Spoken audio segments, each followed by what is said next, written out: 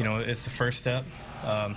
You know, we've achieved our goals, which is, you know, win a regional, win a super regional, and now our overall goal is right out in front of us. And you know, it's exciting for us. We're excited about the position we're in, but you know, we're not satisfied. And that's what this team has been all about. It's been about taking the blows that you have to take in baseball and coming back from them.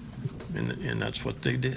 5 times you've faced elimination. 5 times you've been able to stave off elimination. Yeah. What has that been like for the past 2 weeks? You know, it's tough to sleep when you lose that first game, and I think it's that way for everybody on our team. And I truly believe with our upperclassmen, they really don't want the season to end yet.